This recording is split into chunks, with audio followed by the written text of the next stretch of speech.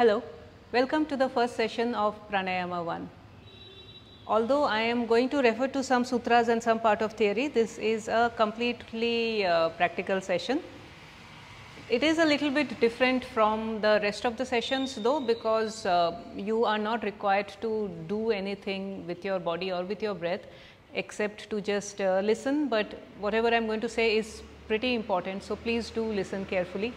I have broken up this first session into smaller chunks, so that you do not have to sit in one place at one time and listen to the whole thing at one go.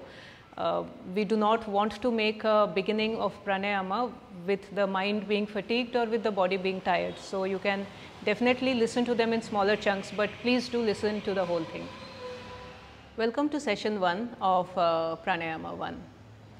We are trying to answer some basic and very practical questions before we commence on pranayama journey. Even though I might make some reference to some yoga sutras and to some theory, this is not a theory session. What we are going to talk about today is going to be extremely totally practically applicable to our practical experience of pranayama. Who is qualified to do pranayama? Let us see what Patanjali says in the Yoga Sutras.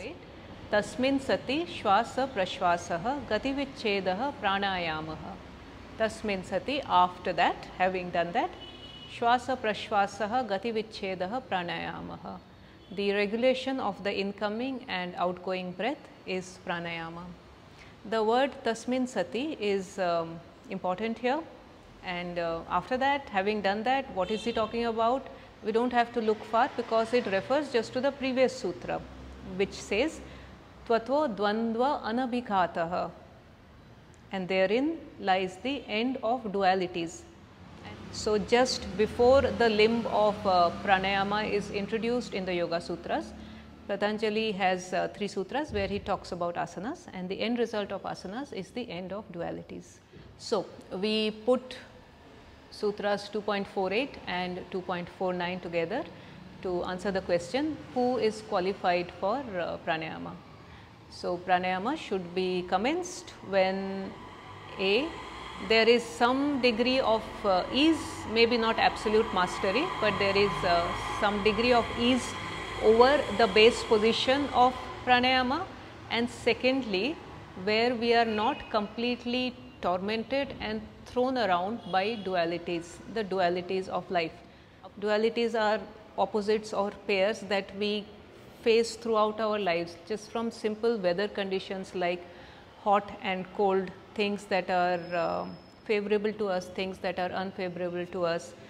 Times we are very happy, to times we are very sad. So, all of these are dualities, but of course, the dualities do not end as long as we are alive. The dualities never end. As humans these days, I think it would be too ambitious to claim that we gain mastery over the control of reacting to dualities. I think that is a very evolved practice, but at least in the asanas, the effort is that whatever base position we have taken, we should be relatively comfortable in it. Not that we should be absolutely comfortable, but at least we should not be anguished, we should not be tormented by the base position. Apart from the physical duality, the mental duality. So, for example, if we are feeling very sad, or we are feeling overexcited, or we are feeling really depressed, those are not times which are suitable for doing pranayama. They are, however, good for doing the appropriate asanas, and in Iyengar yoga especially, there is a whole lot of therapeutic asanas that can be done. If one is feeling really low, then doing a supported back arch will bring some relief. Now, some of these supported therapeutic asanas, the positions themselves look like the base positions of pranayama, like a supported Viparita Dandasana, for example, or a supported Supta Baddha Konasana, or a supported Purvottanasana. The base positions physically look similar, the props might also be more or less similar, but the internal kriya, the action, the motivation is very different. So, if one is going through the throes of very strong emotions or ends of extreme conditions, that is not a proper time, that is not the appropriate time to attempt pranayama.